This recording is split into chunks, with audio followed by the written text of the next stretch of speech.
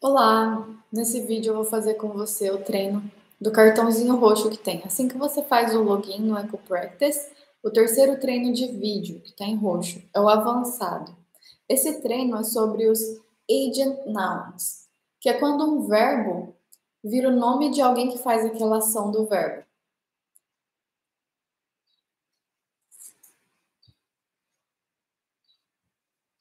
You're going to continue?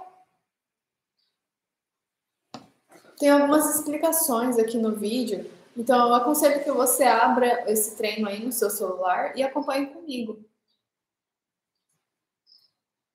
Filling in the blanks, but this time it's going to be just a little bit different. You're going to understand better what you're supposed to do now by doing the examples with me. So let's start. A machine that makes coffee is a coffee maker. A machine that makes coffee is a coffee maker. It ends with Tá, então aqui tá falando na primeira frase, uma máquina que faz café é um fazedor de café, uma cafeteira. Coffee maker. Se fosse para traduzir ao pé da letra, seria fazedeira de café. Mas vira uma cafeteira, em português. A questão aqui é, você usa o verbo e coloca no final, e aí aquilo vira o que faz a ação. Então, quem faz o café é a cafeteira. Então, ela é a coffee maker. Na hora de você fazer o treino de pronúncia no aplicativo, aqui você pode fazer esse A com som de A ou EI. É opcional, tá? Agora, nesse próximo exemplo, a frase é: uma pessoa que joga basquete é um jogador de basquete. Jogar é o play. Coloca o no final, vira quem joga, que é o player. O que ele joga? Basquete. Então, basquete você tem que dizer antes. Fica basketball player. A person who plays basketball is a basketball player.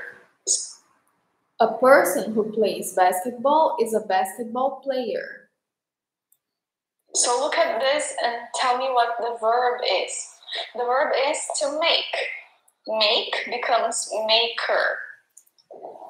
Here, the verb is to play. Play becomes player. But what does the machine make? It makes coffee. So it's a coffee maker. What sport does the player play? He or she plays basketball. So they're basketball players. Let's take a look at the next one. How can I call a person who works in a factory? Antes de passar esse treino, então tem uma explicação rápida que está toda em inglês, mas resumindo, o que eu estou falando naquele vídeo é o verbo, você coloca ou or no final e vira, a ação vira quem faz a ação. Aí depois tem o que essa pessoa faz. Por exemplo, sempre vai ter um complemento aqui. Uma pessoa que trabalha em uma fábrica fica uma fábrica trabalhador, em inglês. Factory é o tipo de trabalhador, sempre ele vem antes. Factory worker. O verbo é trabalhar, work. Então vira worker. Trabalha onde? Numa factory. Então, factory worker. É isso que você vai falar para passar essa frase, tá? Factory worker. This person is a factory worker. A machine that grinds coffee. Uma máquina que moe café. Moer é grind. Grind. Bastante gente usa esse termo grind para correria do dia a dia. Sabe, quando a pessoa tá naquele pique, fazendo muita coisa, tá grinding. Só que grind é moer café. Então, a máquina que moe café é a coffee grinder. Sempre vai seguir essa lógica. O que ela moe? Café. Então, café você fala primeiro. Moer é grind. Então, a máquina que moe é grinder.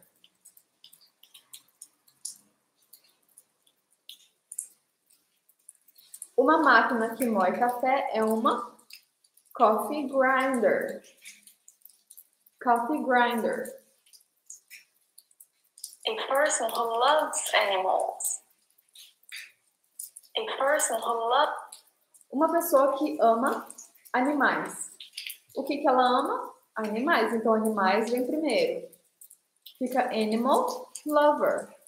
Uma pessoa que ama animais é uma animal lover. Animal lover. A person who teaches English. A person who teaches... Aqui, uma pessoa que ensina inglês. Ensinar é teach. Quem ensina é o teacher. O que ele ensina? English. Então, fica English teacher. English teacher. A person who drives trucks. O verbo é dirigir. Drive, dirigir. O que essa pessoa dirige? Caminhões. Trucks. Então, fica truck driver. Truck driver. A person who writes short stories. Uma pessoa que escreve short stories, histórias curtas, é short story writer. Aí, perceba que sempre quando você fala o que é, o que ele escreve, o que ele ensina, o que ele joga, sempre fica no singular, sem S. Então, histórias vai virar história. Porque quando vira adjetivo, quando é o que, sobre o que é alguma coisa, você não põe no plural. Então, vai ficar short story, sem S, short story writer, escritor de histórias curtas. A person who writes short stories. Short story writer. A machine that conditions the air. Essa você provavelmente já conhece. Uma máquina que condiciona o ar. É o ar condicionado, né? Condicionador de ar. Fica air, ar primeiro. O que ele condiciona? O ar. Então, o ar vem antes. E condicionar, condition. Você coloca só o er no final. Vira conditioner. Air conditioner. Air conditioner. A person who...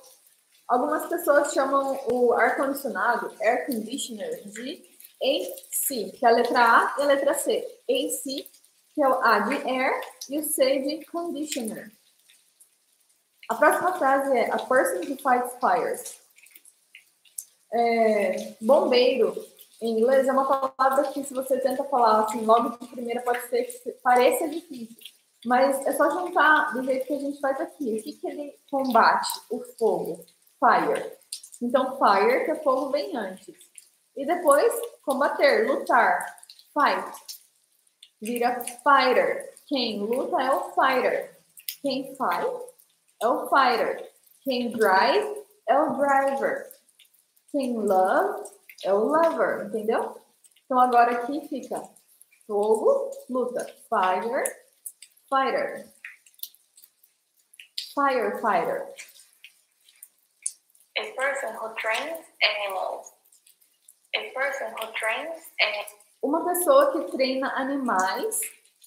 O verbo é treinar. O que ela faz? Treina. Então, ela é uma trainer. O que ela treina? Animais. Então, animal trainer. Animal trainer. A person who collects taxes. A person who collects... Esse é um pouco diferente. Uma pessoa que recolhe taxas. Taxes, impostos. É uma tax collector. Collector, diferente de todos os outros que a gente treinou até agora, termina com OR. Or. Collector. O som acaba sendo o mesmo de er. É só para você saber que não é collector, é collector que se escreve, tá? A person who collects taxes is... O que ela recolhe? Tax. Lembra que não pode ser taxes, porque não pode estar no plural. E o que ela faz? Ela collect. Então, ela é uma collector. Tax collector. Tax collector. A person who reviews books. Uma pessoa que faz revisão de livros. Reviews books. O que ela revê? Book. Então, book vem primeiro. O que ela faz? Ela review. Então, ela é uma reviewer. Book reviewer. Book reviewer. A machine that dries. A machine that dries clothes é uma máquina que seca tecidos. Clothes, né? Roupas. O singular de clothes é cloth, que é tecido. Então, na hora de fazer o que seca? Cloth, tecido. Você coloca isso antes no singular. Então, vira cloth. E o que ela faz? Ela seca, dry. Então, ela é uma dryer. Cloth dryer. Cloth dryer. A person who writes speeches. Uma pessoa que escreve palestras, speeches, é uma... O que ela escreve? Speech. Speech vem primeiro. O que ela faz? Write. Então, ela é uma writer. Speech writer. Speech writer. A person who writes speeches. Speech writer. A person who makes.